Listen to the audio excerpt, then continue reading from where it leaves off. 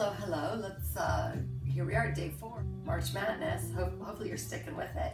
Today's exercise is single leg circle. So, here we go. So, you're lying on your back, arms are strong by your side. Let's flip your palms up. And let's just do, we'll do 3 in each direction. So, take your right leg up, hold it here, and we circle in and around and up.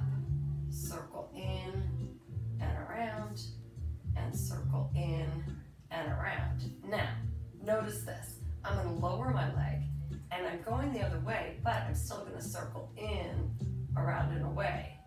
Okay? I am going the other way, though. I just started lower. Nice. All right, stop that. Lower that leg. Left leg gets to go up. Good. And your supporting leg, you want to flex that foot. Can't really see, can you? You want to flex that foot to make sure, you know, it's as though you're standing on it. Okay, so hold here, and we go in and around, cross in and around, and one more. Nice, hold that. Then lower the leg, again, cross in, and now we are going the other way.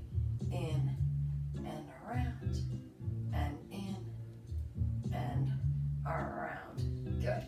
And then lower that leg down. Nice. All right, grabbing a leg, rock myself up. So single leg circle, it's a lot about kind of lubricating that hip joint and getting it to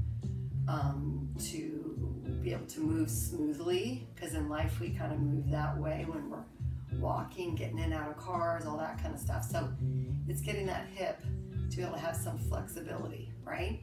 And you're also stabilizing your body a lot.